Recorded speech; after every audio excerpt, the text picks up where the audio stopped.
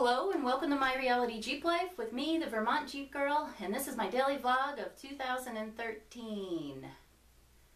Guess what's on the agenda today? Well, I ordered my short shaft kit for my T18. The only thing is T18s, I believe, had 3 different types of top covers.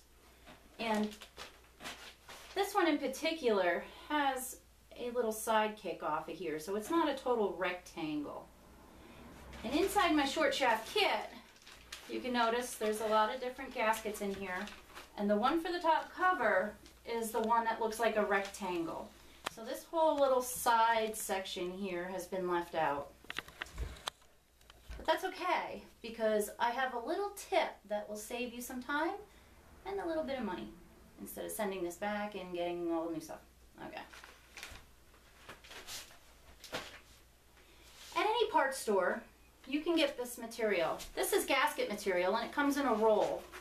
I don't know if you've ever made your own gaskets before, but I'm going to show you how to make a gasket for just about anything.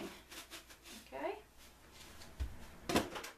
What I'm going to do is I'm going to cut a piece of the gasket material, and I'm going to make sure that it's going to cover all the way on the outside of where I need it to sit. Let's see. I cut a piece earlier and line it up so that you make sure where the gasket needs to sit, it's going to be covered. Okay?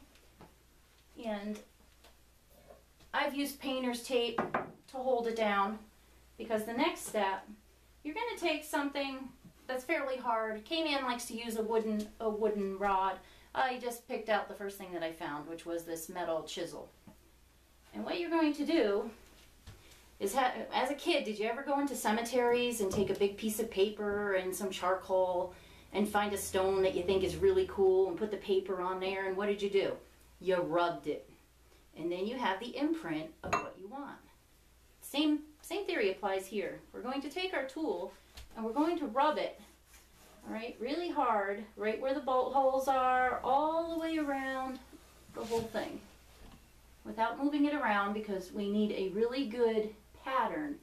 I'm not going to do it because I did it just a few minutes ago. I don't want to over rub. Rub it. Now what you're going to do is you pull it off and you take a pencil,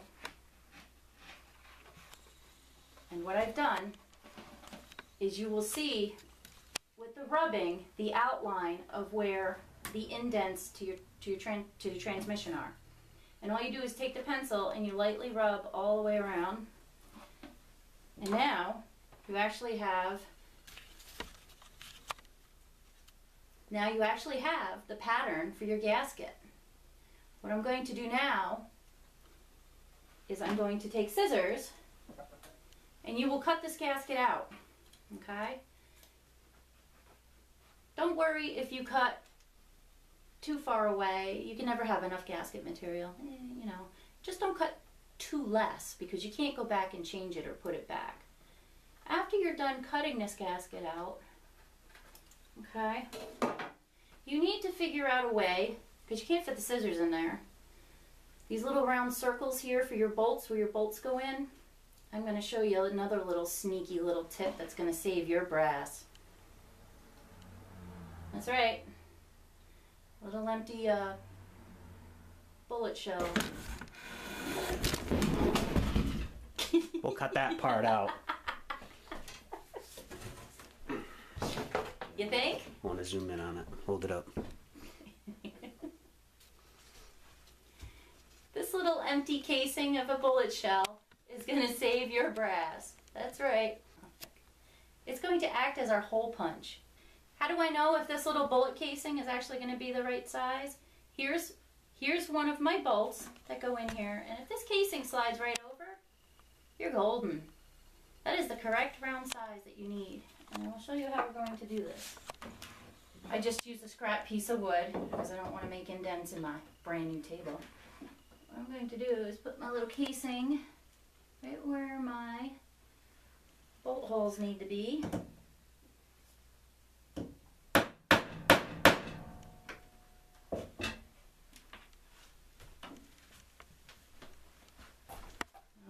see this on the video or not, but you have one perfect round hole for your new gasket that you just made in a matter of minute, 2 minutes. I'm going to cut the rest of this out here and I'll show you what it's going to look like.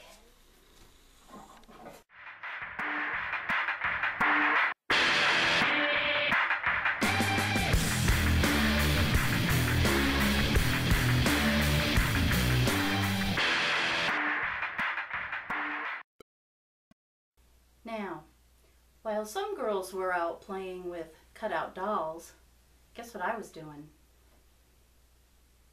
That's right, one homemade gasket for my E33. Vermont Jeepgirl made. I remember one holiday weekend, K-Man was running around like crazy trying to find the roll of gasket paper. And no auto parts stores were open. We could not locate any kind of gasket material to use. So, K-Man dug inside the kitchen cabinets and came up with a box of his favorite cereal, Captain Crunch. Actually used the Captain Crunch box, cardboard, to make a gasket for his T18. So there you go. So there you go. If you need a gasket and there's no stores open, or they send you the wrong one in the mail, it's not very hard to make your own gasket. Have a great day, guys, and thank you for joining me.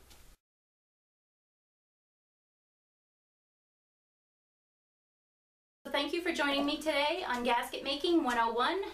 And if you have any questions or comments, write me, vermontjeepgirl@hotmail.com. You can also follow my page on Facebook under the Vermont Jeepgirl. And thank you, and have a good day. Yeah, good.